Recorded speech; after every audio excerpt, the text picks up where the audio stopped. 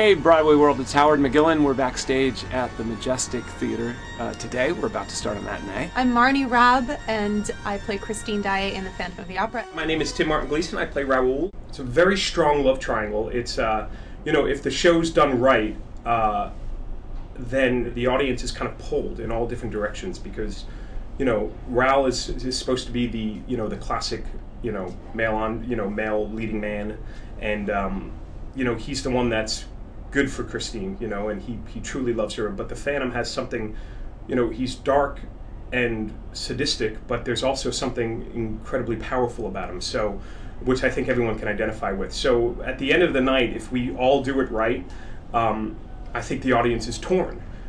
It is cinematic, and there is an arc to it, and yes, it's exciting, and it's difficult, and it's draining, and it's exhilarating to summon all of that, the parts of that journey, of that emotional journey.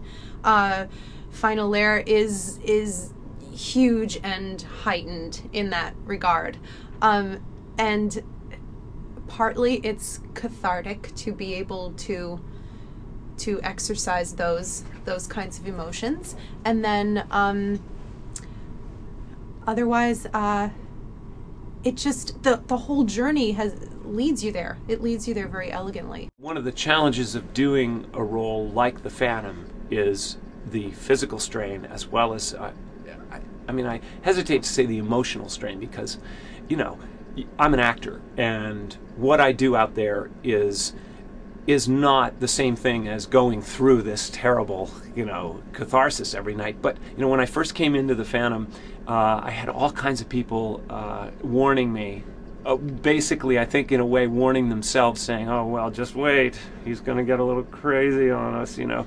This role has a way of getting to people, and, you know, you'd better, you know, just be ready, because it's going to, and, you know, and I've always been able to say, look, I'm an actor, this is what I do. While I'm here, I'm happy to invest it with as much emotion as I can, but I also know that at the end of the day, I'm going to go home, and you're going to go home, and I won't take this home with me.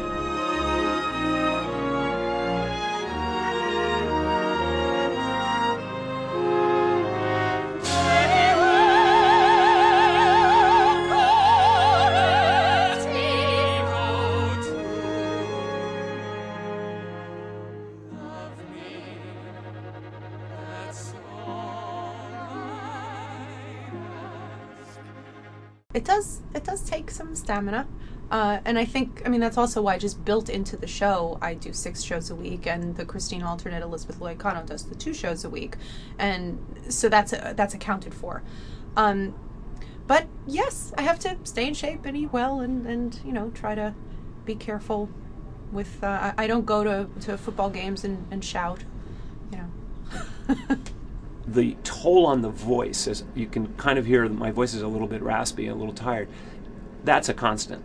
I'm constantly tired vocally, and I guess I'm, you know, I'd have to say physically as well, because performing any role in a musical it's an athletic event. I mean, it requires so much energy physically for you to be out there.